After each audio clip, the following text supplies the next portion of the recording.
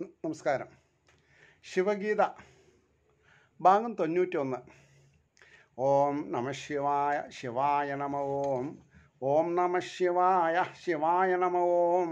ഓം നമ ശിവായ ശിവായ നമ ഓം. ഓം നമ ശിവായ ശിവായ നമ ഓം. ഓം നമ ശിവായ ശിവായ നമ ഓം. ഓം ശ്രീ ഗുരുഭ്യോ നമ. ഓം ശ്രീ രംഗനാഥ ശർമ്മണേ നമ. ശിവഗീത പത്മപുരാണത്തിൽ നിന്ന് അടർത്തിയെടുത്ത ഒരു ഉത്തമ ശ്രേഷ്ഠമായ ഉപദേശക ഗ്രന്ഥം. പത്മപുരാണത്തിൽ നിന്ന് അടർത്തിയെടുത്തതാണ്. പണ്ഡിറ്റ് ഗോപാലൻ നായർ അദ്ദേഹമാണ് ഇതിനെ മലയാളീകരിച്ച് വിവർത്തനം ചെയ്തിട്ടുള്ളത്. 1957 ഭാഷാ ഇൻസ്റ്റിറ്റ്യൂട്ടിന് വേണ്ടിയിട്ട് തിരുവനന്തപുരത്ത് കേരള ഗവൺമെൻറ്റിന് വേണ്ടി പബ്ലിഷ് ചെയ്തിട്ടുള്ളത് അന്നത്തെ കാലത്ത്. അപ്പോൾ സബ്ജക്റ്റിലേക്ക് കിടക്കാം. കഴിഞ്ഞ എപ്പിസോഡിൽ നമ്മൾ പറഞ്ഞു നിർത്തിയത് പ്രാരബ്ധകർമാധീനാൽ പിന്നെയും ബുദ്ധ്യാദികൾ കാരണാത്മാവിൽ നിന്നു സംഭവിച്ചിടുന്നത് ബീജത്തിനുള്ളിൽ മരമെന്നതുപോലെ കാര്യബീജമാം കാരണത്തിൽ നിന്നൊക്കെ വരുന്നത്. എന്താ അതിൻ്റെ അർത്ഥതലങ്ങൾ മനസ്സിലാവുമ്പോൾ ഉണ്ടാവുന്ന ഒരു സൗകുമാര്യം മനസ്സിന് എവറസ്റ്റ് കയറിയൊരു പ്രതീതി ഉണ്ടാവും. ഹിമാലയത്തിൽ എവറസ്റ്റ് കയറിയ ഒരു പ്രതീതി. എന്ത്? പ്രാരബ്ധകർമാധീനാൽ പിന്നെയും ബുദ്ധ്യാദികൾ, അതായത് ബുദ്ധി, അഹങ്കാരം, ചിത്ത, മനസ്സ് ഒക്കെ കാരണാത്മാവിൽ നിന്ന് സംഭവിച്ചിടുന്നത് ബീജത്തിനുള്ളിൽ മരമെന്നത് പോലെ കാര്യബീജമാം കാരണത്തിൽ നിന്നൊക്കെ വരുന്നത്. നമ്മുടെ സ്വഭാവം മാറ്റിയാൽ നന്നായി. എല്ലാം കൊണ്ടും നല്ല ഭാവമാണെങ്കിൽ മാറ്റണ്ട കേട്ടോ. രജോ ഗുണം തമോ ഗുണം മാറ്റി തന്നെ വേണം. സാത്വിക ഗുണത്തിൽ നിവൃത്തി മാർഗത്തിലിരിക്കുമ്പോൾ സിദ്ധികൾ വരുമ്പോൾ അഹങ്കാരം തലപൊക്കരുത്. അതുകൊണ്ടാണ് സാത്വിക ഗുണത്തിന് കൂടി ഭഗവത് പാതാരവിന്ദത്തിൽ അടിയറ പറഞ്ഞ് ഗുണാതീതനായിരിക്കുന്ന പരമ്പൊരുളിനെ ആശ്രയിക്കുക. പ്രകൃതിയുടെ ഗുണങ്ങളെ മായയ്ക്ക് വിട്ടുകൊടുക്കുക. എനിക്ക് വേണ്ട ഇത്, എനിക്ക് രജോ ഗുണം വേണ്ട, എനിക്ക് തമോ ഗുണം വേണ്ട, ഇതാ സാത്വിക ഗുണം കൂടി ഞാൻ തരാം. ഞാൻ അഹം ബ്രഹ്മാസ്മിയാണ്, ഞാൻ ഈശ്വരാംശജനാണ് എന്നുള്ളൊരു ബോധം ഉണ്ടായാൽ മതി. അപ്പോൾ ദുഃഖിക്കേണ്ടവനല്ല ഞാൻ, ദുഃഖിക്കേണ്ടവളല്ല. ഭർത്താവ് മരിച്ചാലും ഭാര്യ മരിച്ചാലും കുട്ടികൾ മരിച്ചാലും ആര് കൈവിട്ടാലും ഈശ്വരൻ പടിയിറങ്ങുന്നത് വരെ, എവിടുന്ന്? സ്വന്തം ശരീരത്തിൽ നിന്ന് ജീവാത്മാവ് പടിയിറങ്ങുന്നത് വരെ ആ ശുദ്ധ അവസ്ഥേനെ, ട്രാൻസ്പെറൻസി എന്നാണ് പറയുക, ശുദ്ധം എന്നുള്ളതിന്, ആ തന്നിൽ ചൈതന്യവത്തായിരിക്കുന്ന പരമ്പൊരുളിനെ സാക്ഷിയായിട്ട് ജീവിക്കാം. എനിക്ക് ഇനി ഒരു ജനനം വേണ്ട, ഒരു മരണം വേണ്ട. എനിക്ക് എന്തുണ്ടായാൽ മതി? എനിക്ക് സാമീപ്യ സാരൂപ്യ സായുജ്യ സാലോക്യാദികൾ മതി എന്ന് പറയാറാവണം. എന്നാൽ എന്താ, ഒന്നും ഭയപ്പെടാനില്ല. മനസ്സിലായില്ലേ? അപ്പോൾ ഇനി ഇന്നത്തെ സബ്ജക്റ്റിലേക്ക് പോകാൻ നമുക്ക് ഇന്നലത്തെ അങ്ങനെ നിന്നാൽ പറ്റില്ലല്ലോ. 3.5 മിനിറ്റായി. അഗ്നിയിൽ നിന്ന് സ്ഫുലിംഗങ്ങൾ പോൽ കാരണത്തിൽ, അഗ്നിയിൽ നിന്ന് സ്ഫുലിംഗങ്ങൾ എന്ന് പറഞ്ഞ തീപ്പൊരി.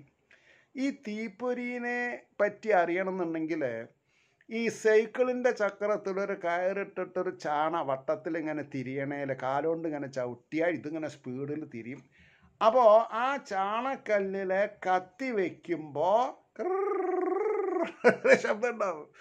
ആ ശബ്ദം ഉണ്ടാവുമ്പോൾ ധാരാളം തീപ്പൊരി. ചില തീപ്പൊരി വളരെ ദൂരത്തേക്ക് പോകും, ചിലത് അടുത്ത് തന്നെ അപ്രത്യക്ഷമാവും.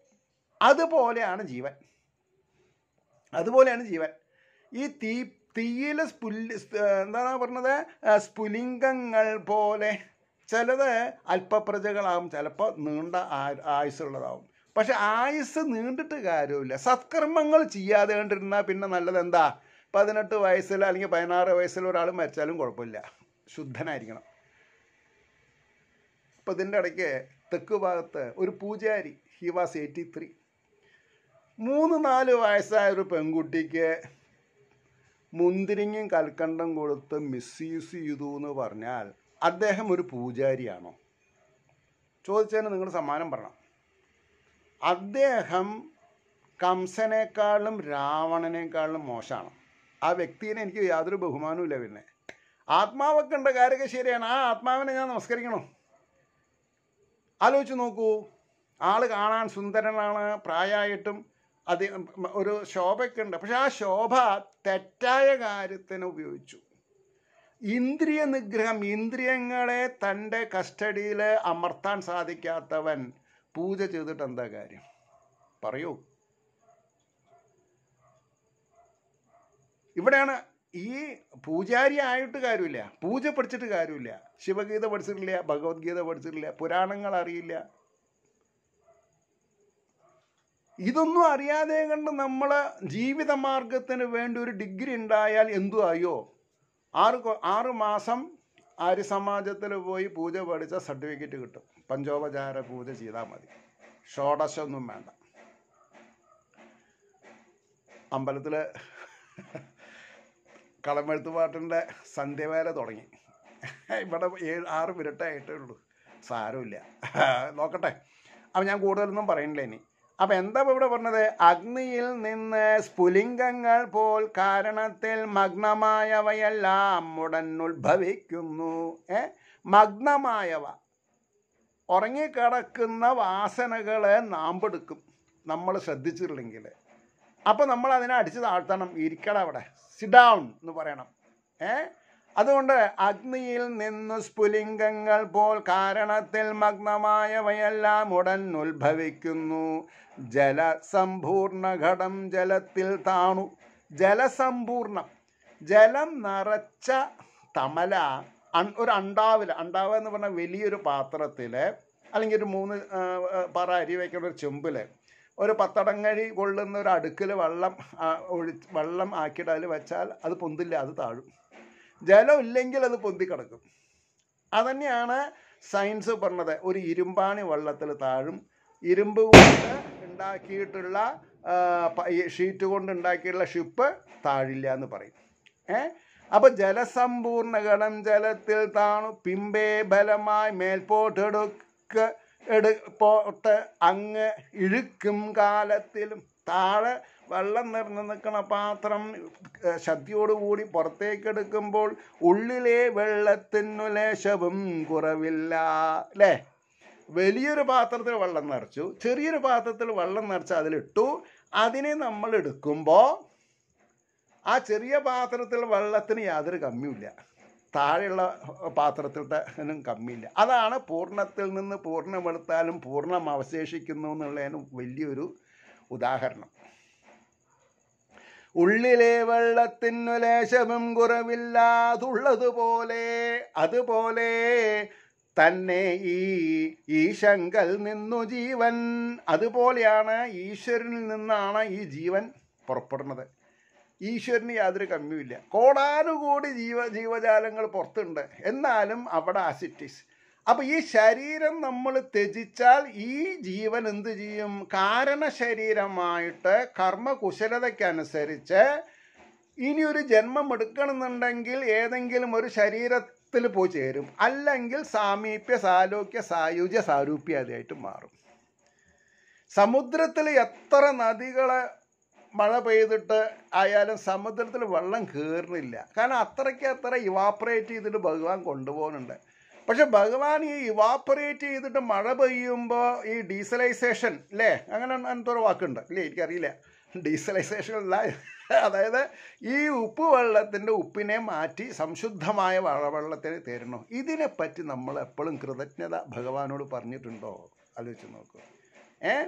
അതുകൊണ്ട് ഉള്ളിലെ വെള്ളത്തിനു ലേശവും കുറവില്ലാതുള്ളതുപോലെ തന്നെ ഈശങ്കൽ നിന്നു ജീവൻ വേറിട്ടു വരും നേരം അവിദ്യോപാധിയോട്. അവിദ്യ ഉപാധി, വിദ്യ ഉപാധിയാണെങ്കിൽ വരില്ല. അവിദ്യനെ ഉപാധി ആവുമ്പോഴാണ് ജനിക്കണം തോന്നണത്. ജനിക്കണ്ടെന്ന് പറയൂ, അതിനനുസരിച്ച് നിവൃത്തിമാർഗം നേടൂ.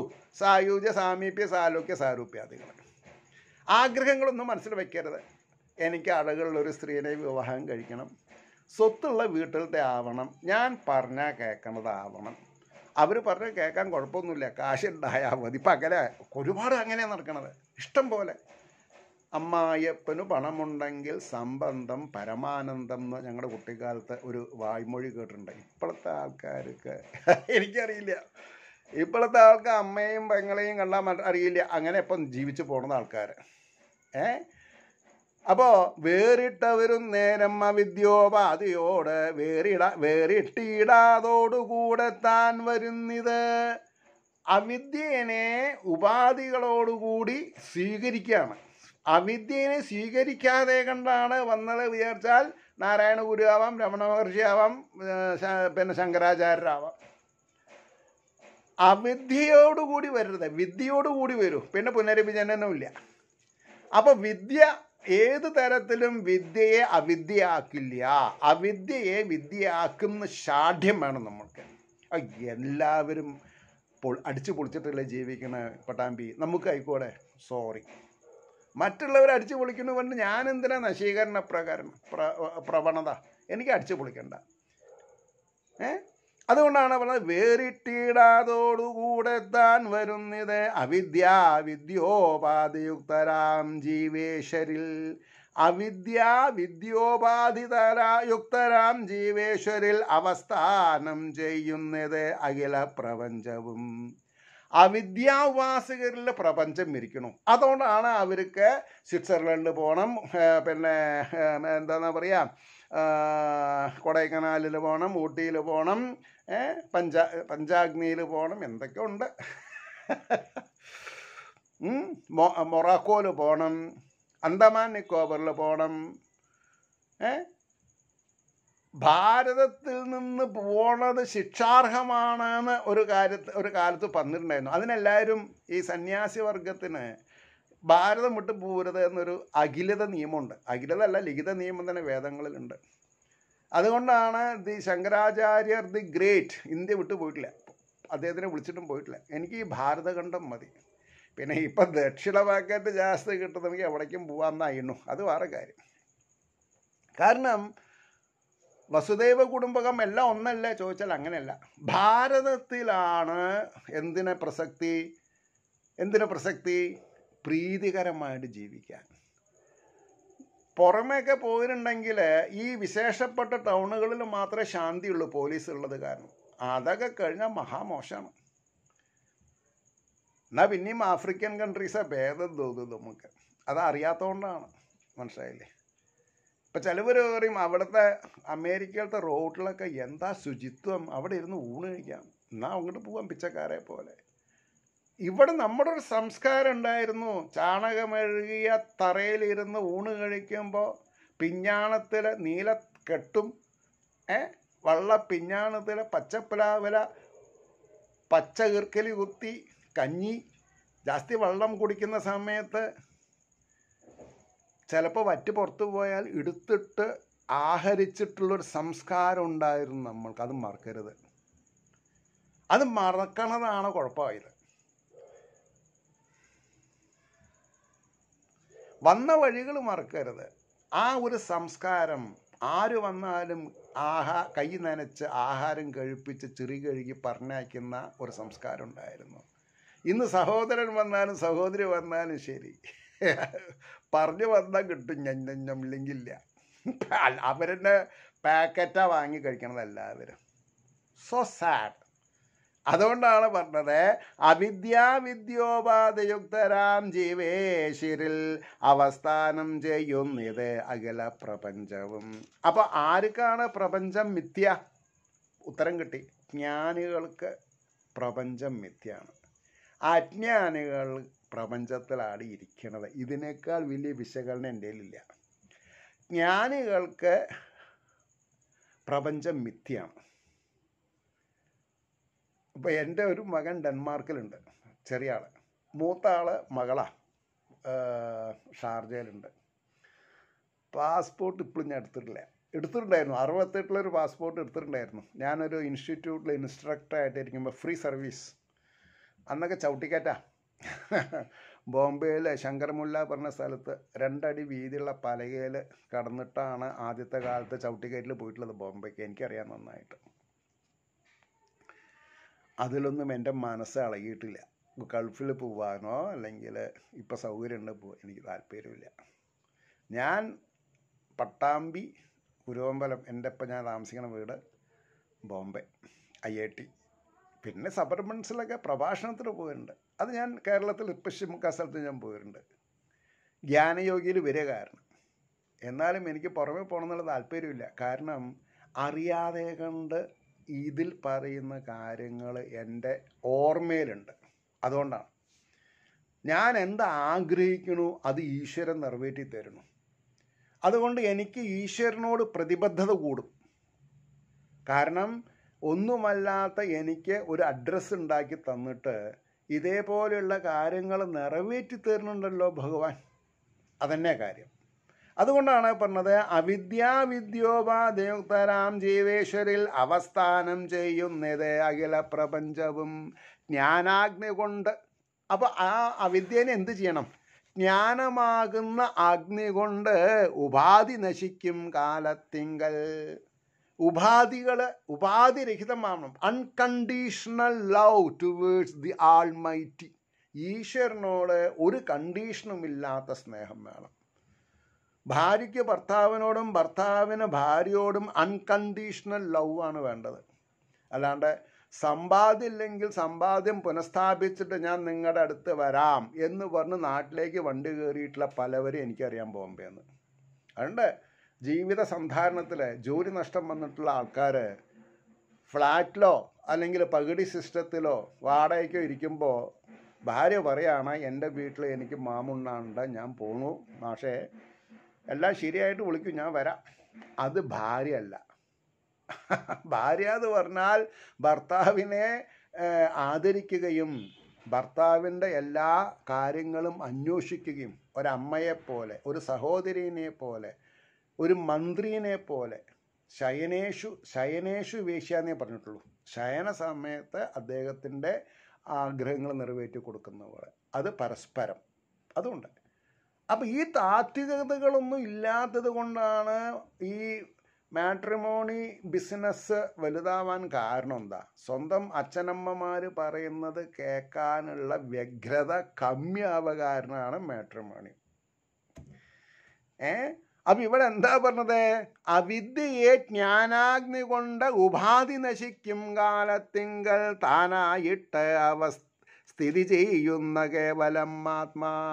ഉപാധിയോടുകൂടിയിരിക്കുമ്പോഴാണ് ഈശ്വരൻ വേറെ, ഞാൻ വേറെ. ഉപാധിരഹിതനാവുമ്പോൾ ആത്മാവ് അഹം ബ്രഹ്മാസ്മിയാണ്. ജ്ഞാനാഗ്നിയിൽ വെന്ത് ഭസ്മാവണം. ഏത്? ഉപാധികൾ, അവിദ്യകൾ.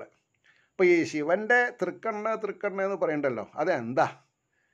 ഒന്ന് ഒന്ന് സൂര്യനും ഒന്ന് ചന്ദ്രനാണ്. അത് കഴിഞ്ഞാൽ പിന്നെ ഒന്ന് ജ്ഞാനാഗ്നിയാണ്. കാമദേവനെ നശിപ്പിച്ചത് അറിവ് കൊണ്ടാണ്. അത് നമ്മൾക്കൊക്കെ ബാധകമാണ്. കാമനകൾ എപ്പോൾ വേണമെങ്കിലും പൊട്ടിപ്പുറപ്പെടാം. അതിനെ അറിവാകുന്ന അഗ്നിയിൽ ഭസ്മീകരിക്കണം. ഇതൊക്കെ പറയുമ്പോൾ മനസ്സിലാക്കാൻ ബുദ്ധിമുട്ടാണെന്ന് എനിക്കറിയാം. പക്ഷേ ആരാണ് ഈ ബുദ്ധിമുട്ടിനെ തരണം ചെയ്യണത്? അവർ വിജയിക്കും. ഞാൻ അത്രേ പറയുള്ളൂ. എല്ലാവർക്കും ഫസ്റ്റ് പ്രൈസ് ബമ്പർ അടിക്കണില്ലല്ലോ. എല്ലാവരും 400-500 രൂപയുടെ ലോട്ടറി ടിക്കറ്റ് എടുക്കുന്നുണ്ടല്ലോ, ഇല്ലേ? വിളക്ക് വയ്ക്കുന്നിടത്ത് വെച്ചിട്ട് കുമ്പിടുന്നുണ്ട്, പ്രാർത്ഥിക്കുന്നുണ്ട്, കിട്ടിയാൽ തരാമെന്ന്. ആർക്ക്? ദൈവത്തിന്. അതൊന്നും ഈശ്വരന് വേണ്ട. അപ്പോൾ താനായിട്ടവസ്ഥിതി ചെയ്യുന്ന കേവലാത്മായേകനായി നിശ്ചലനായി അകർത്താവ് ആത്മാവൊന്നും ചെയ്യണില്ല. ആ ആത്മാവിനെ പ്രാപിക്കാൻ നമ്മളും നാമസങ്കീർത്തനം മതി ശരിക്കേ കളികാലത്ത്. പക്ഷെ നാവ് പൊന്തണം. ഹരേ രാമ രാമ രാമ ഹരേ ഹരേ, ഹരേ കൃഷ്ണ കൃഷ്ണ കൃഷ്ണ ഹരേ ഹരേ എന്ന് ജപിക്കാൻ പറ്റണം. ഞാൻ നാരായണീയം മാത്രമേ വായിക്കുള്ളൂ എന്ന് പറഞ്ഞാൽ നിവൃത്തിയൊന്നുമില്ല. സർവത്ര ഗോവിന്ദനാമ സങ്കീർത്തനം ഏറ്റുപറയില്ല ആൾക്കാർ. മൈക്ക് വന്നാൽ പറയും. മൈക്കിൽ മാത്രമേ ഞാൻ സംസാരിക്കുള്ളൂ, പറയും, നാമം ചൊല്ലുള്ളൂ. എന്താ പിന്നെ തനിക്ക് ബൈഹാർട്ടാണല്ലോ പിന്നെ ലളിതാ സഹസ്രനാമം എന്താ ജപിക്കും? മൈക്കിലാണ്, പറ്റില്ല, സോറി.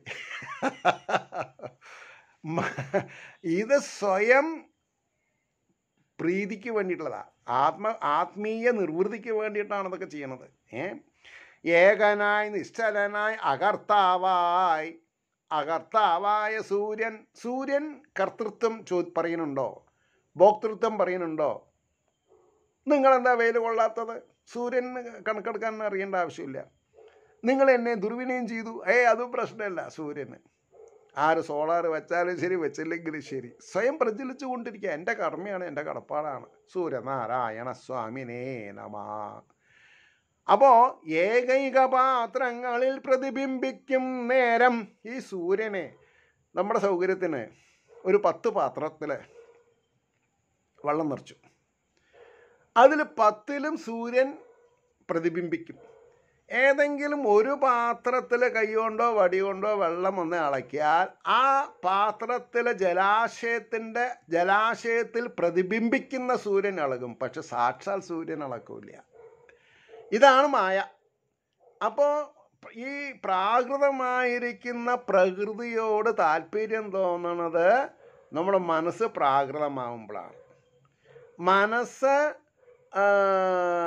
ജ്ഞാനാഗ്നിയിൽ അജ്ഞാനത്തെ നശിപ്പിച്ചാൽ ആ മനസ്സിൽ പിന്നെ എന്ത് മാത്രമേ ഉള്ളൂ? ഈശ്വരീയ സ്ഫുലിംഗം മാത്രമേ ഉള്ളൂ. സ്വയം ജ്യോതിസ് അയക്കുന്ന രൂപത്തിനെയും അനുസന്ധാനം ചെയ്യൽ.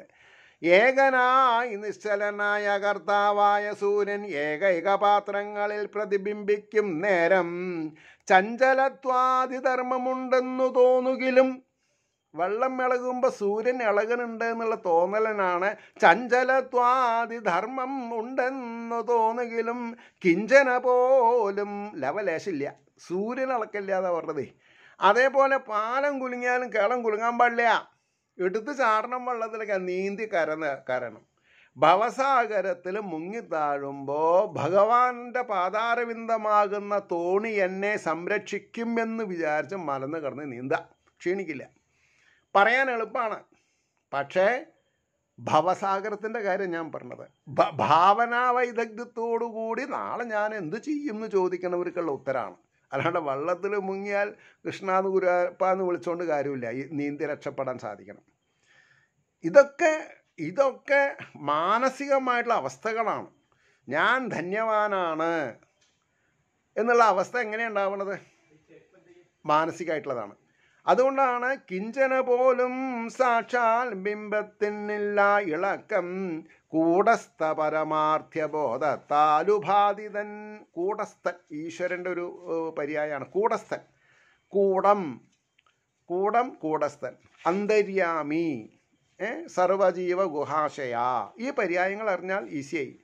കൂടസ്ഥ പരമാർത്ഥ്യബോധത്താൽ, കൂടസ്ഥൻ എന്നുള്ള പരമാർത്ഥത്തെ അറിയുന്ന വ്യക്തിക്ക് ബോധം വേണമെന്നാണ് പറഞ്ഞതേ. ബോധത്താൽ ഉപാധിതൻ കൂടെ പോകുന്നോൻ വരുന്നോനെന്നും മൂഢജനം.